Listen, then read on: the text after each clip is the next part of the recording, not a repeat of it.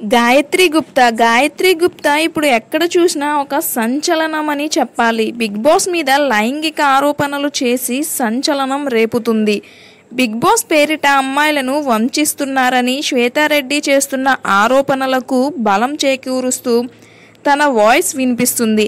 ఈ మేరకు తాజాగా ఓ ఇంటర్వ్యూలో మాట్లాడిన గాయత్రి బిగ్ బాస్ సీజన్ 2లో తనకు ఎలా అవకాశం ఇచ్చారు, అలాగే తను మాట్లాడిందేంటి, ఆ తర్వాత ఏం జరిగింది, పూర్తి వివరాలు వెల్లడించింది.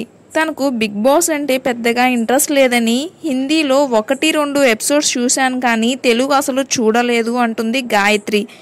అయితే బిగ్ బాస్ సీజన్ 2 సమయంలో తను కాస్టింగ్ కౌచ్ విషయంలో కొంత ఫేమ్ కావడం కారణంగా బిగ్ బాస్ నిర్వాహకులు తనను అప్రోచ్ అయ్యారని తెలిపింది గాయత్రి.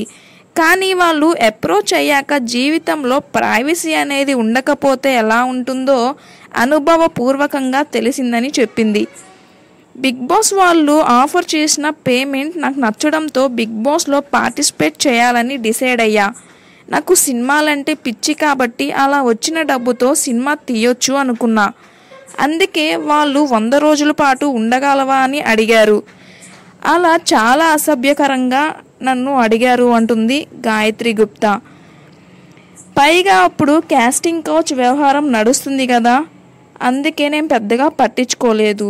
సో నేను లైట్ తీసుకున్నా అని అంటుంది గాయత్రి గుప్తా.